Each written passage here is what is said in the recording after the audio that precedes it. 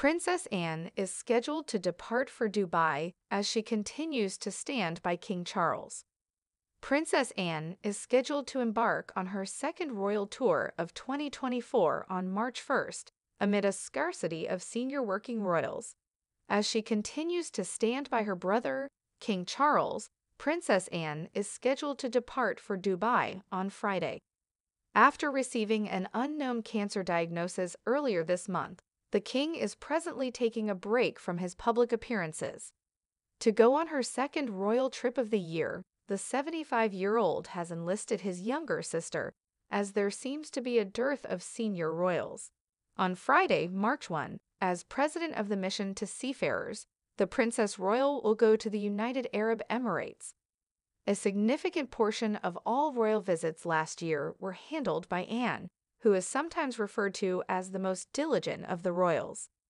Anne will visit the busiest port in the Middle East, DP World's Jebel Ali port, upon her arrival to learn more about the cutting-edge technologies in use there.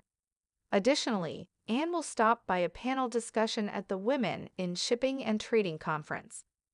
She is going to be there to hear about the significance of the welfare of seafarers, specifically focusing on women in shipping and trade.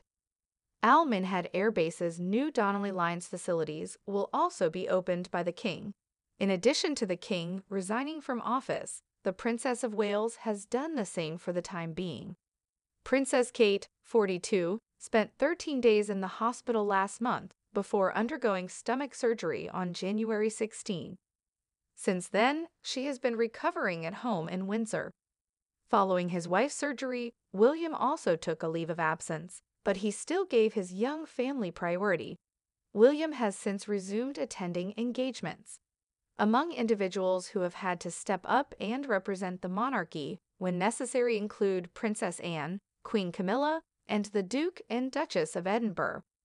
Princess Beatrice and Princess Eugenie are examples of other royals who are not officially employed by the Queen and have never served in that capacity. Anne is considered to be the one who completely understands pressure that the king is under, despite her position as the 17th heir. Third in line, Anne is becoming more and more known as Charles's right-hand woman.